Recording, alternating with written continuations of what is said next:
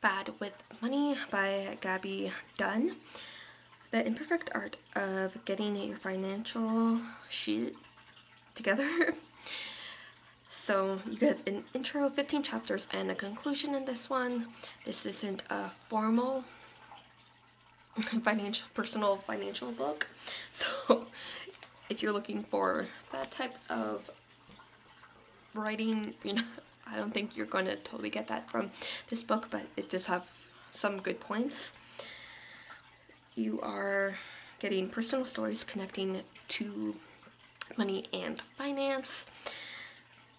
So takeaways are points at the end of each chapter. It's kind of like a summary to each chapter.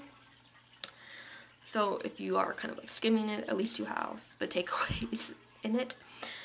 So it brings in personal stories of own and others that the author has met, and tucks info from those sources as well, and tends to lean, like to me, it tends to lean heavily on the stories,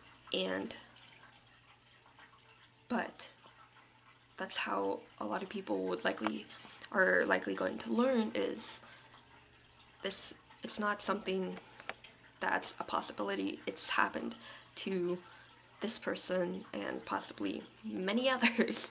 So in this case, like, you can learn from other people's stories. So, and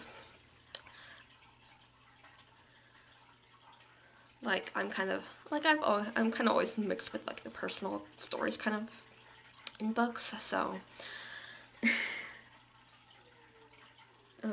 you get topics like paying for post-secondary debt, weddings, unemployment, and so on. Not totally a book to better habits, just a series of lessons with information in it.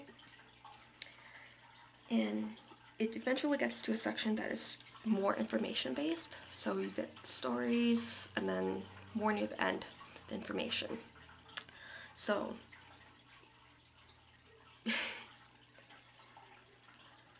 yeah, Bad with Money by Gabby Dunn. Happy readings.